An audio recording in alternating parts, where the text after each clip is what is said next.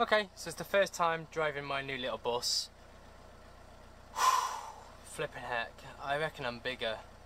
I say bigger because, yeah, I'm quite big. This could be interesting.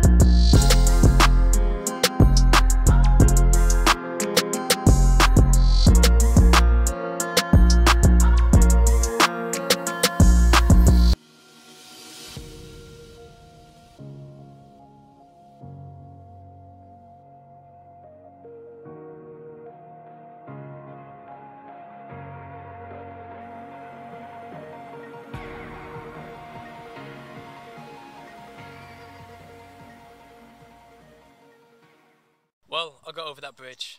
Man, there must have been, I don't know. There was millimetres of clearance on each side, probably about an inch on each side, which is not a lot. I was a little bit scared. I went across it so slow. But yeah, it's across without any damage. So that's the hardest part of the trip. Now I've still got 4 hours drive to do to get back down to the Algarve. And then I'll probably wait a day, clean it up a little bit and introduce you to the new truck, which, yeah, I think a lot of people won't like it. I really think a lot of people won't like it, but I do like it, and that's all that matters. So I got back last night. I will give you a quick look round very soon. At the minute, I'm just going to clean everything, absolutely everything, and try and make it look shiny and tidy and smell pretty before I load all my possessions in. Well, it looks like the skylight on my new bus is not sealed properly, so the next time it stops raining I've got to get up there and rectify that. I say thanks to Steve that's on site. He had a box full of goodies, USB sockets, so I'm about to put one in replace of that old fashioned one. Come up to the roof here. You see, I've just scraped back a load of silicone. There's this big crack here and a bit of a chip there, so we're going to clean it all off. I'm here with Steve. He has some really good stuff. I don't actually know what the stuff is that he's got, but it's used to make things waterproof and watertight. So yeah, we're going to cover it up now. So I was doing the work and then someone shouted, well, it's actually Kev. Kev's going to leave me a trolley comment. And Kev said, you should be filming this, and I don't want to film it and paint at the same time. But this stuff is from Germany. I don't know what it is. You guys might recognise it. It's, I don't even know, what would you say it is? It's like fiberglass and putty in one. And, yeah, just can cover up some holes. What are they for? Oh, it's sandpaper.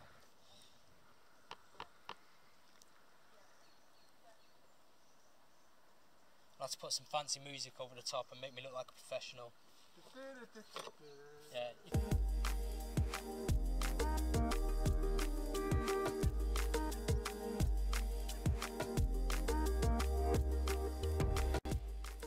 Okay, so we slowed down one leak, but it is still dripping, as you can see. And if I come across here, yeah, you'll see I've got quite a good leak going into the bucket there. So, more work in the morning. Right, so this morning I was up bright and early, pinched some more of this sealant stuff. As you can see, I've done a proper marting job on it, and it's not very neat at all, but hopefully now that'll be watertight. So I'm going to let it dry, put the skylight back on, and go get the hose over it. So let's see if that does the trick. Just giving the van a quick wash. As you can see, it's nice and white down the bottom. If I show you the other side very quickly, you'll see how mucky and dirty it is on this side. Maybe because it's not in the sunlight you won't see it too much, but if I show you up at the top, just underneath the awning where I'm doing it at the minute, you can just see the skime there. Yeah, it's a bit grimy, so bleach and washing up liquid and a hose pipe. Yeah, the videos have been a bit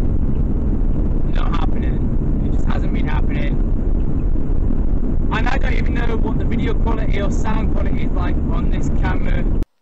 Right, good morning. I am fully aware of how bad that video quality is.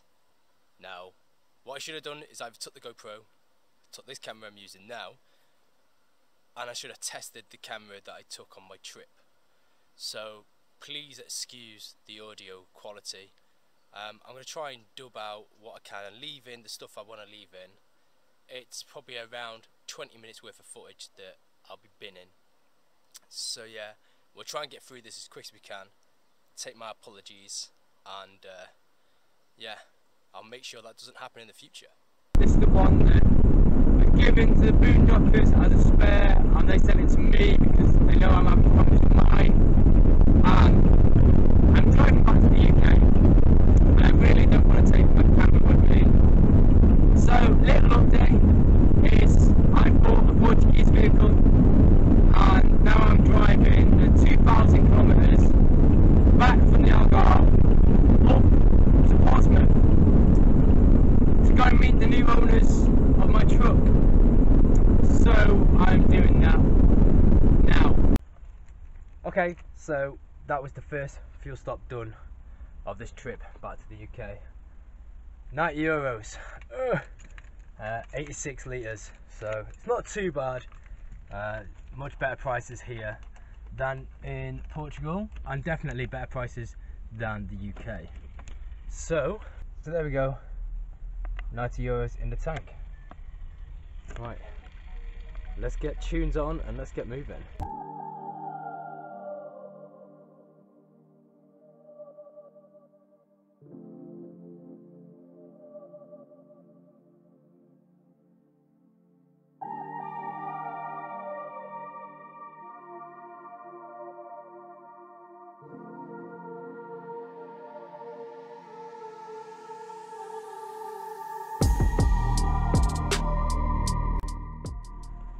Oh, you can't see me at all, so let me fix this.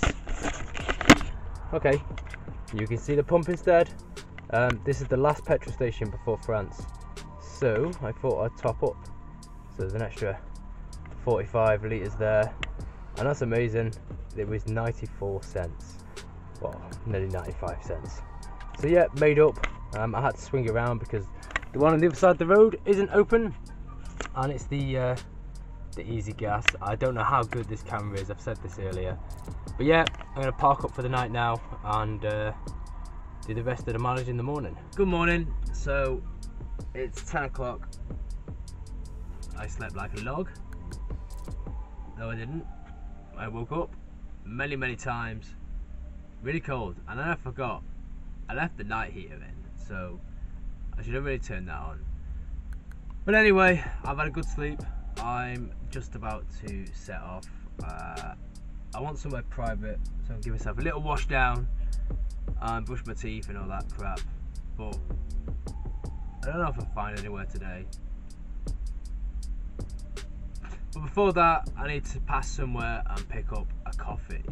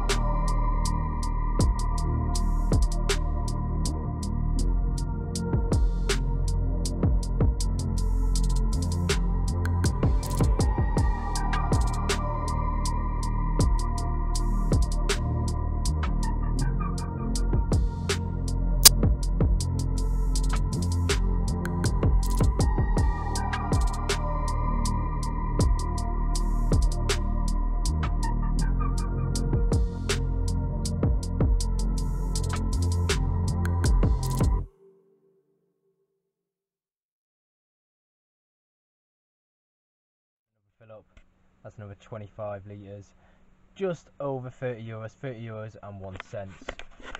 So yeah, I've probably got like 200 kilometers to go. France is supposed to be in a lockdown now, so I've got paperwork with me, I've got digital copies on my phone, just in case I do get pulled over. My ferry's in a few hours. I'm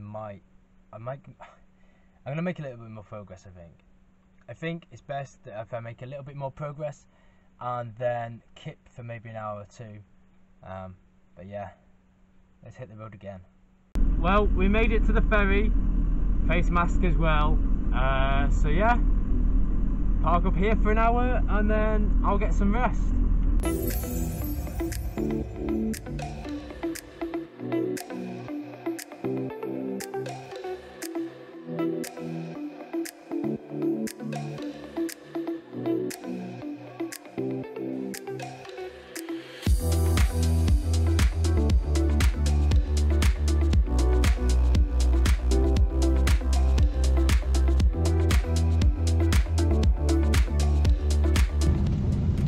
So obviously I drove back to the UK today to drop off the van. I'm social distancing from the new owners. A few people are going to be very, very surprised of who now owns this van, and I think they're enjoying it just as much as I do. And yeah, we have Alex from Car Throttle. There's a bus coming, now I can say hello. Hello, how's everyone going? So this is our new van! Yeah, so this is Alex's new van, and it is completely bare in the back at the minute. As bare as it can be. So yeah, I will leave a link in the description below. Not that it'll make any difference to their channel. Every little helps, man. Every little does help, but yeah, they can keep an eye on the progress of what's happening. And Alex, do you think you're being ripped off? Have you bought a lemon? I don't think so. I think this is probably one of my strongest purchases. Yeah? Yeah, it's wicked. I love it. Right. I love a van, and this is a good one. Let me know when you get back home. Will do. Alright, peace out. Bye-bye.